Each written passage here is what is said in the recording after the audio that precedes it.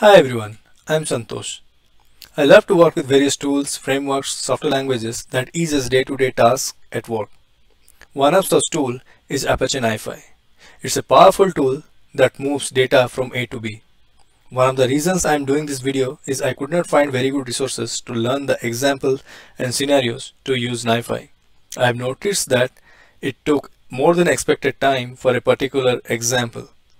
Hence, here I am posting some examples so that it can help you to minimize the effort of working with NiFi. Each video in the series will cover a particular concept. I will be glad if this helps you in your day-to-day work. Today I am going to tell you about what is NiFi and how it can be used.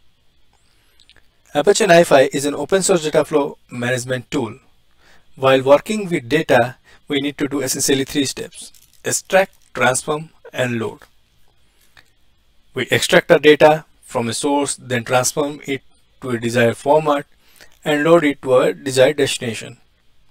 NiFi was built specifically for this purpose. It automates this data flow between systems and can work with any data content and any sizes of data, whether it's small or large. If we go to the site of NiFi, it has features list.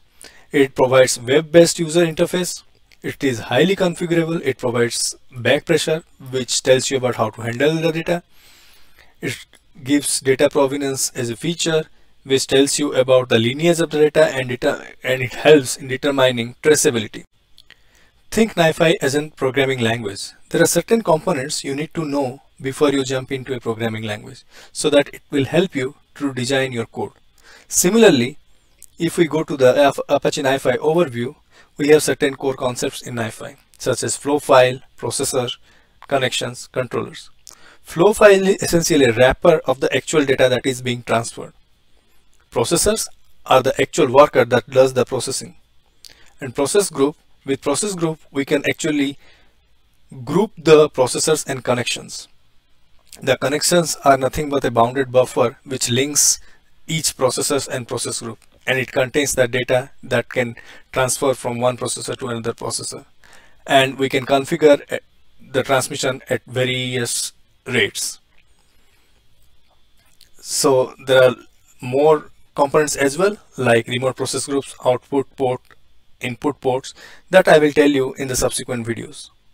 If we come to the architecture part, it provides a web server, that's a HTTP server, which exposes a HTTP API to control the flow. The flow controller provides threads to execute the operations. The extension is being used to create processors, and we can customize our own extensions as well, or processors. We have got three repositories, which is flow file repository, content repository, and provenance repository. The flow file repository keeps track of the state of the flow file. The content repository stores the content in a block of data in the file system. And the provenance repository stores data provenance events that can be used to determine the data lineage and the state of the data, that how is getting handled. So this much in the introduction. In the next video, I will show you how to install the NiFi and introduce to a basic data flow. Thanks for watching my video, and don't forget to subscribe to my channel for next videos. Have a nice day.